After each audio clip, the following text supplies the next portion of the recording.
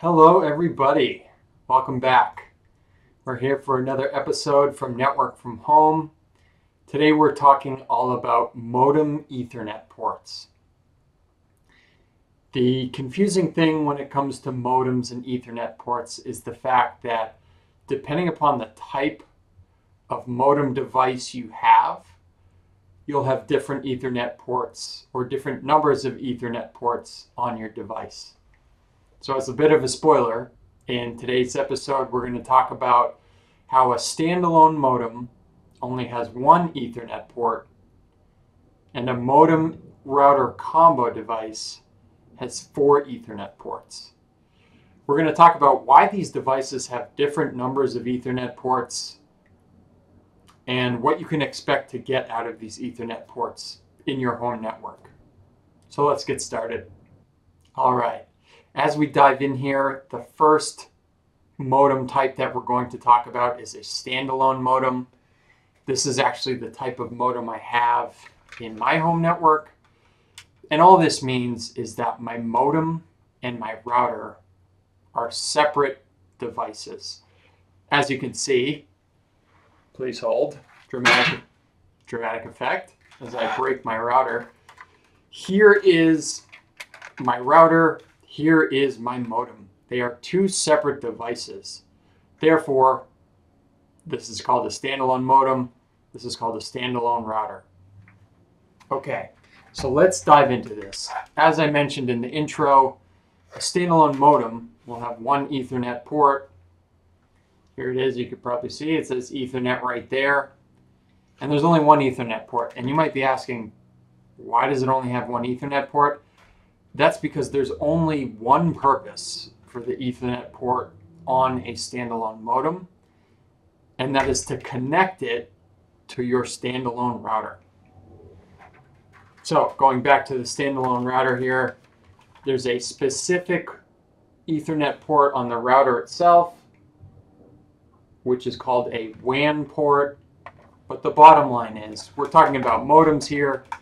This standalone modem Ethernet port is used to connect this device, this modem, to your router.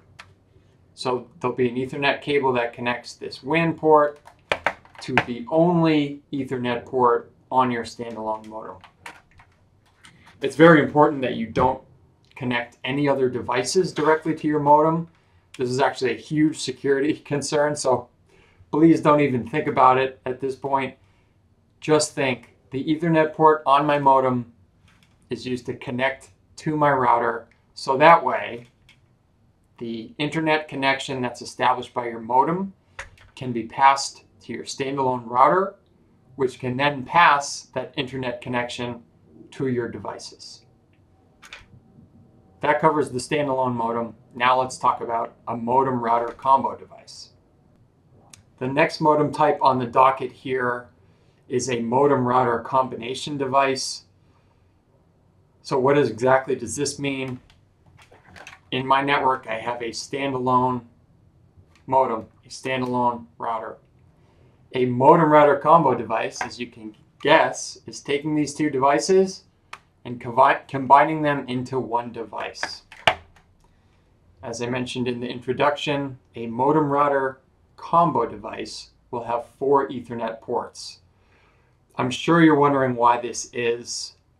So let's walk through it, and it's actually pretty easy to do it with the 2 devices that I have. Hopefully this makes a lot more sense to you. So, a modem router combination device is a combination between a modem and a combination with a router. So basically,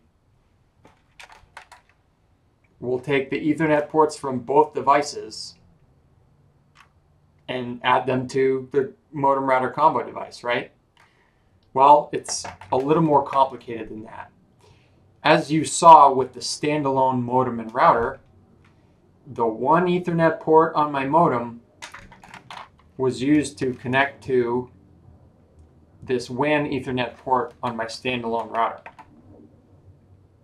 But if your standalone modem and standalone router are already connected to each other as a modem router combination device, we don't need to connect these two devices with an Ethernet cable. They're already connected. So basically, take this Ethernet cable out, or take this Ethernet port off the device, take this Ethernet port off the device. What does that leave us with? 4 Ethernet ports. And those 4 Ethernet ports come from the fact that routers, in general, in most cases, will have 4 Ethernet ports. So that's all it is. In a modem router combination device, the only Ethernet ports you need are for the router portion of the device. So these 4 Ethernet ports on a router, they're used to allow you to connect devices directly to your router with Ethernet ports. This provides them with wired internet connections. That's all we need at this point. We don't need this Ethernet port here and this Ethernet port here because the devices are already connected. All right, so that covers our 2 modem device types.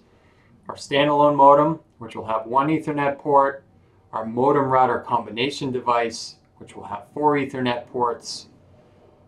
If you have any questions about this information or if any of this was unclear to you, first, I would suggest you go check the blog post that I will link to below. I've written an associated blog post on this topic.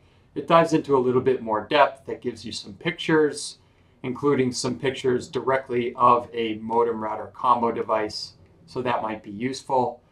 If you still have questions after checking out that blog post, feel free to drop a comment below, and I'll do my best to help you out. As always, thanks for dialing in to this episode from Network from Home. We'll catch you on the next one.